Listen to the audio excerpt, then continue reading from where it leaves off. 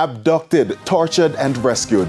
Gripping details from the man who has been burnt and beaten by criminals in St. Catherine.